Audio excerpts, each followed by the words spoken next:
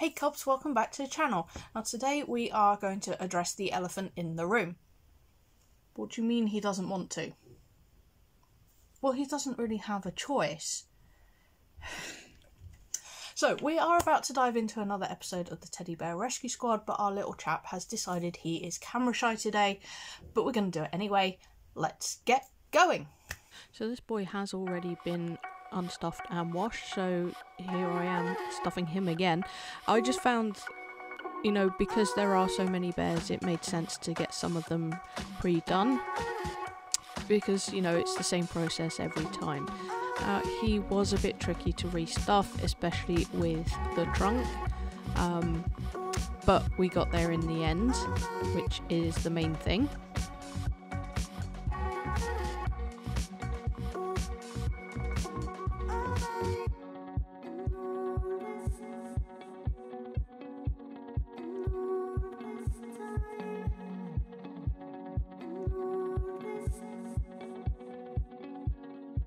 And after stuffing him, it's a simple case of sewing his back up again. And I have actually done a tutorial on this and go through it step by step if you want to see that.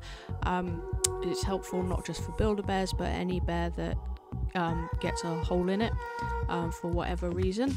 It's just a nice, straightforward, easy process.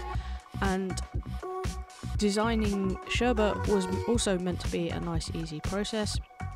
I'd always decided that I'd wanted to do a mane on him, but unlike the bears I've done this on previously, I wanted it to go all the way down his back. So I'm using the ruler I've got here was actually my grandfather's, and he used it when he worked in the fabric industry. I forget now exactly what it was he did, but he had a lot of stuff from then, and it's a really good ruler. It's longer than your average, but that really doesn't matter. It just made drawing a straight line for such a big piece of fabric a lot easier than doing it in more than one go.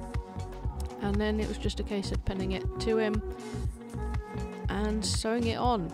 Now, I'm not sure if this is because of the type of fabric that Sherbet's made of, because I never noticed it when I did this kind of thing to patches, where the material's kind of pulled up and left almost like a ridge. You know, yeah, like I said, I'm not sure if it's the fabric or that I've gone too far away from the fabric itself where I'm attaching it. I don't think so, because I did that with patches as well. I'm just really not sure.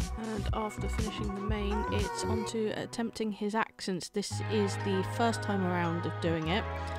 As you can see, what I decided to do for some unknown reason was measure out from pinning the fabric to his foot and then drawing around that and then cutting it out to size. Of course, this didn't work at all, so yeah, I end up tracing around him onto basically tracing paper. It's a bit sturdier than that, and then putting that onto the fabric. I apologise for the lighting in this bit.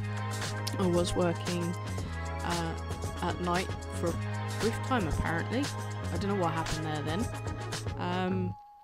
But yeah, this guy took a very long time for me to do, much longer than it should have. It was just one of those, I was working on other projects in between and he kept getting pushed back, unfortunately, and especially with Christmas in the middle of his process, didn't help. And this is where I cut off the end of the fabric for the mane. I'd been debating having it go down his tail as well, but in the end I decided that I didn't really like that idea. Plus the flower on his tail I could not remove.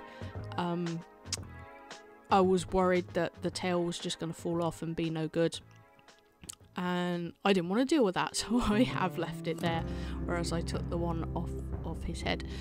So here I am attaching the accent first time around.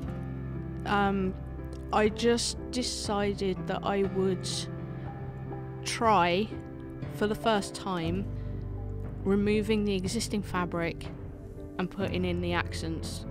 after already attempting to attach the accents how I would do normally over the top of the existing fabric. So I did have to unstuff him again, and this time, because I'd already stitched the mane on, I had to go in from the front. Fortunately, it's fine, even with his short fur still hidden the seam, and he looks fine. And I was terrified doing this, absolutely terrified, to the point where I even went onto Vinted and found a second sherbet just on the off chance that I messed him up. Thankfully I didn't, and I didn't need to buy a second one, but it was good to know there was one there if I needed him. Yeah, and the thing I haven't mentioned yet about Sherbet is that he is from the original bear factory that was here in the UK before Build-A-Bear. Now, it was my first experience of the process, and I loved it, and it wasn't until I actually worked for Build-A-Bear that I discovered Bear Factory was the one that was the rip-off. I thought that it was the other way around, because when I'd seen the fiberglass bears from Build-A-Bear, because basically what happened was Build-A-Bear bought out Bear Factory, because obviously they'd stolen all the concept and everything. And our store then became Build-A-Bear, and I just thought it looked like a tacky American store, which was really bad, because when I finally went in there and started working in there, I loved it. You know, it was just one of those things. It was, I think, where you had all the yellows and reds, sort of overpoweringly bright colours as well in the store, did not help my perception. But yeah, I'm glad I gave it a chance. And I've never gone back. I mean, I've never looked back. Of course I've gone back. I've got so many Build-A-Bears, and, you know, like I said, I ended up working there. So, yeah, that was the wrong choice of words, but never mind. So, yeah, just adding all the colours, well, all the colours, all the accents to Sherbet's feet. And, yeah, it took some doing, and it wasn't perfect when I did it, because he's got toes on his feet as well. I'd missed attaching those whilst adding this, but you know, for a first try, I was really happy with how they turned out. In a way, I was glad that I had to, or rather that I decided to do the accents this way, because I hadn't quite stuffed the base of Sherbet's trunk enough, so it was really floppy, but I managed to restuff that whilst I stuffed him. But I think this was actually the third time he got restuffed for various reasons.